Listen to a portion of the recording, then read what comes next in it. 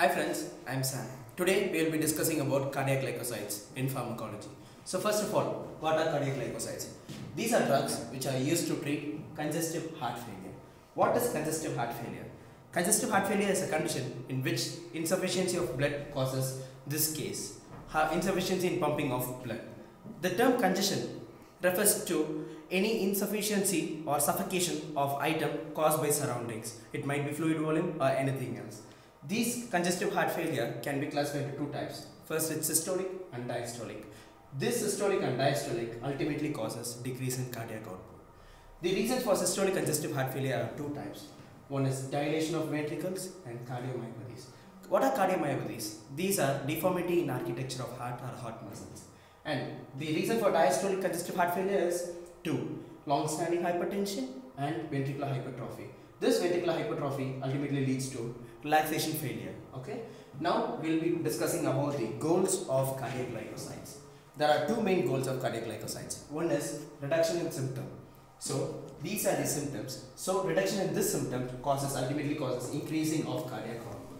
So first of all, we should increase the force of contraction, decrease the fluid volume, which decreases the congestion of heart, and next decrease in blood pressure, which is the filling pressure of blood.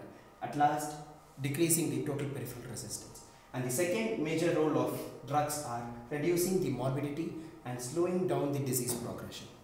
As we discussed, cardiac glycosides. Now there are another classification, cardiac stimulants. There's one main reason why we don't use cardiac stimulants in case of congestive heart failure. This cardiac glycosides have positive inotropic effect without oxygen demand, without proportionately increasing the oxygen demand. But in case of cardiac stimulants, they have positive inotropic effect, though they increase oxygen demand proportionately. That is why we don't use cardiac stimulants in case of cardiac glycosides. Okay. Now, what is inotropic effect? There are two terms. One is inotropic effect, another one is chronotropic effect. Both have positive and negative effects. Positive effect of inotropic effect is increase in force of contraction, and negative is decrease in force of contraction. And in case of chronotropic effect, its positive condition is increase in rate of contraction, and in negative condition it's decrease in rate of contraction. Now, in order to understand about the cardiac glycosides action, we'll just study about the mechanism of action. So, here's typical structure of myofiber. First, there are two channels. One is sodium potassium ATPase 1 and another one is NCX. Okay? So, what is the function of sodium potassium ATPase 1?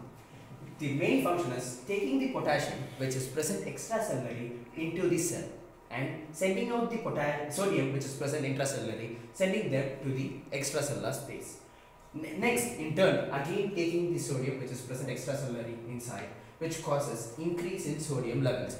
Increase in sodium levels which triggers this NCX channel, which is an antipode, gets triggered only when there is increase or decrease in sodium levels. This increase or decrease in sodium level causes calcium to get moved out to the extracellular space. Now, what is the work of this sarcoplasmic reticulum? The intracellularly present calcium ions gets accumulated in the sarcoplasmic reticulum, which in turn causes more systolic calcium, which in turn leads to increase in contraction of heart, ultimately increase in force of contraction.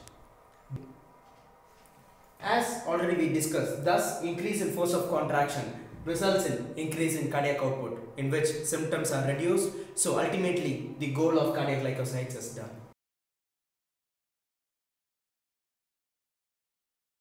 Priorly, we were discussing about the main drugs which are used to treat congestive heart failure, which are digoxin and digitoxin. Now we will be discussing about some other drugs of CHF. Firstly, it's ACE inhibitors, which are captopril, enalapril, fosinopril, lisinopril, quinapril and lamictal.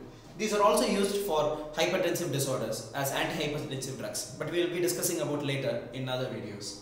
And diuretics, which are bumetanide, furosemide, metalazone and torsemide.